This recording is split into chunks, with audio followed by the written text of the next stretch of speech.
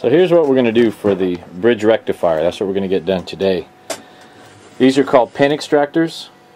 These devices here remove pins, both male and female pins, that go in these Molex connectors. Whoa, focus. I'm actually going to reuse the old Molex connector just because there's nothing wrong with it. I chopped the back off because that was what had all the epoxy in it. We've got brand new pins. These are female pins. Focus. These are female pins. We've got 3 of those because that's what we need, is 3. This is a specialized pin crimper, which is what you use for those Molex pins. And the diodes are around here somewhere. Yeah, I'm working on those. Okay. You'll see those in a minute. See those in a minute. Okay, Shop Dummy's got his surgery center there put together.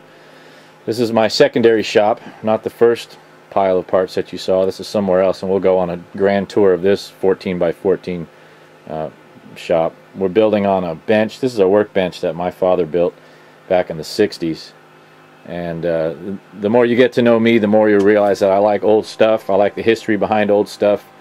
My dad had this. Actually, my grandparents had this in their garage forever and ever. My dad built this when he was a kid in the late 50s, early 60s. So my dad's gone, but his tools and his handiwork live on. It's a great old bench. All right, take it away. So this is a diode. Diodes act as, they've been known as valves. I call them little gates. Little gates. This is a 6 amp. Now our AC charging system is rated at 3 amps, but we believe in overkill since the last ones did go up in smoke. The way these work is they do have a band on the top of them. Power does only go one way. It will only flow up this way through the band. If power does try to come back this way, it will stop. If you hook ground coming up this way, ground will not flow up this way, but ground does flow that way. So it makes your power directional. Since AC current is just that, alternating current, you can have positive and negative on any lead at any time. Use this to create a direct current. And what you do is you take 2 diodes, you hook them so that they are backwards to each other. One is going to allow ground through, one is going to allow positive through. You'll hook this to obviously your ground circuit, this to your positive circuit, and there you now have direct current on this side. We're going to do the identical thing like this to both pins, both the neutral and the hot coming off of our alternator, and change it over to direct current. We do have 3 pins here. The 3 pins are set up so that one will be the neutral of the AC, one will be the positive of the AC, and then we're going to have positive for the 12 volt DC.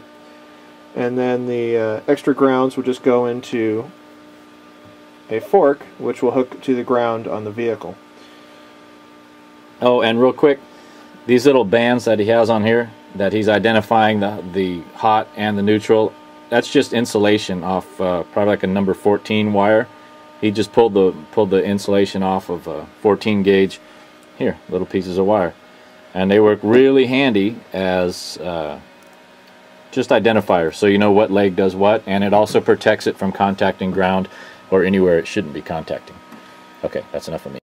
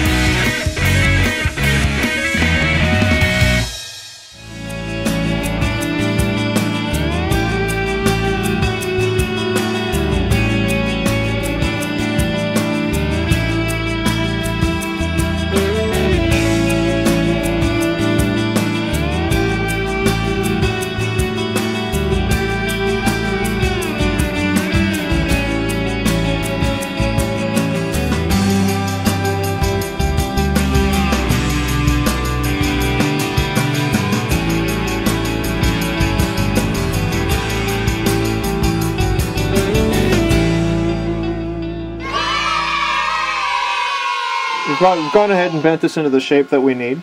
So obviously the two positives going here, we know that this particular one is our positive, other two fitting right in.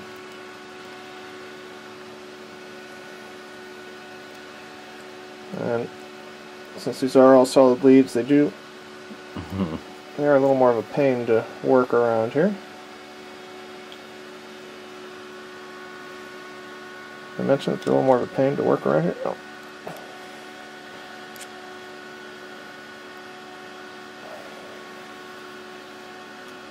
When these female pins, or the male pins, they have snap retainers in them, and you'll feel them click when they get into their fully seated position. That one's obviously gone past it a little bit. This plug's a little beat up because it got hot when we smoked the old rectifier. But you push them into, you hear them click or feel them click, and then you're good. And you see they're all lined up there.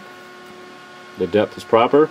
Depth is proper. We have this, which will hook to our ground source. We'll go ahead and epoxy all this in, and hopefully this will work. That's that. 20 minutes and saves you having to buy a new one. Bridge rectifier.